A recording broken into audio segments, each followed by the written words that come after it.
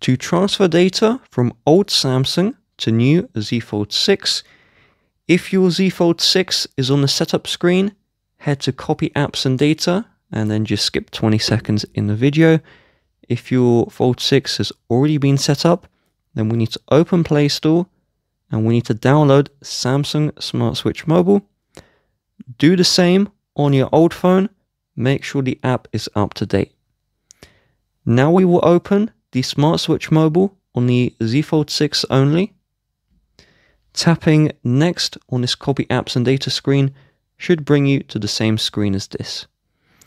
We are then going to select the Receive Data option. And then we will select Galaxy. It says Get Connected. So what we are going to do is we're going to use the cable.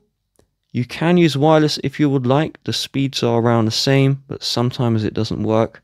So what we'll do is you connect one end of your charger to the Z Fold 6 and the other end to your old phone.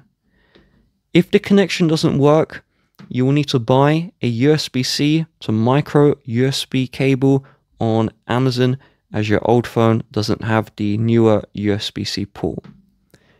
On the old phone, it will say choose an app for the USB device, select Smart Switch, then select just once, and then you're going to select the Send Data.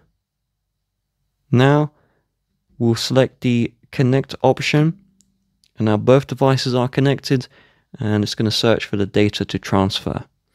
If you did use the wireless, just make sure Wi-Fi and Bluetooth are on both your old phone and the new one. Now we see select data to transfer. Everything makes your new phone just like your old phone. You may need to re-sign into some accounts, but most will be transferred like Google, etc.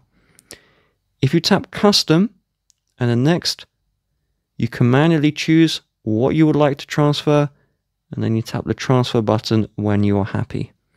Once it's done, just unplug the cables and you're good to go.